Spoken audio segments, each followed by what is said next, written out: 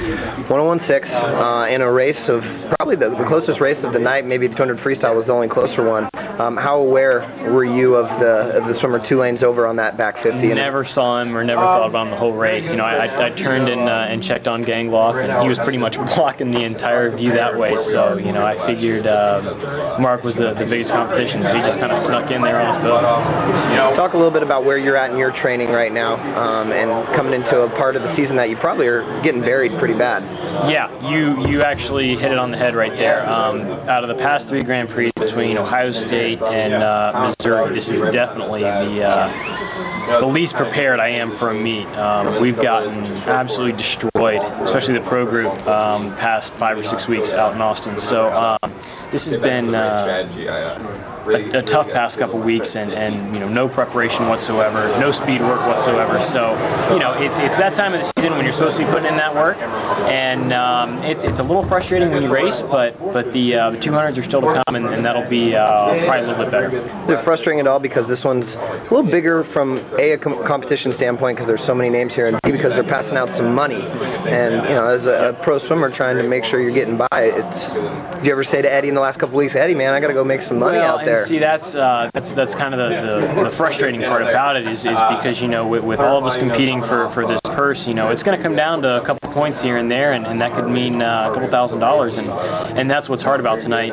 You know, and Peter was the same way in the 200 free, getting out touch like he did. So when you're looking for stuff like that, you know, you want to get your hand on the wall, and it's frustrating when you get out touch like that. But you know, in the grand scheme of things, you really can't mess with what's going on at the end of the year. So, you know, you don't want to take rest right now and then regret that later on in the season. So I'm happy with where I'm at. You know, I'll deal with the frustration now and reap the benefits later on.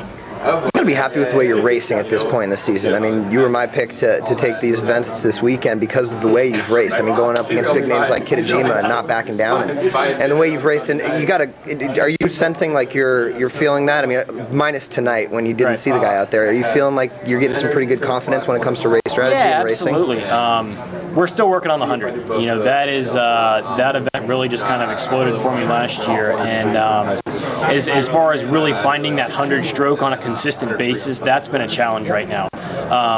But you know, as far as confidence goes, the racing that I've been doing the past 6 months, the past year, it really helps with my mental state and preparing for, you know, who I'm going to race and the competition around the world. So, you know, I'm definitely in a very good place, and you just kind of got to put the little setbacks that like tonight behind you and look forward to the next one. How about outside the pool? I mean, going through the pro grind, you're obviously racing well, swimming well, training's going well.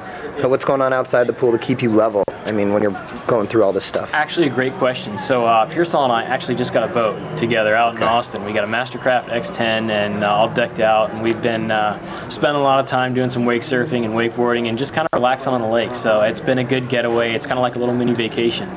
We can be on the water in like 15 minutes from practice. So it's been really relaxing for us. That's awesome. Was it a little different when the college kids came home and had the national championship trophy? Did that change anything, or was that a little celebration time? You know, I don't know if it necessarily changed much for us. Obviously, they're on a high right now, and it's nice because it carries over into training for the summer.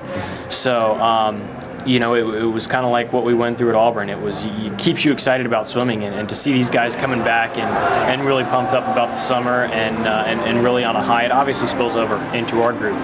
So, you know, it's all good things that went on and is going on right now. Good stuff. Best luck the rest of the weekend and through the summer, Eric. Thanks a lot, man.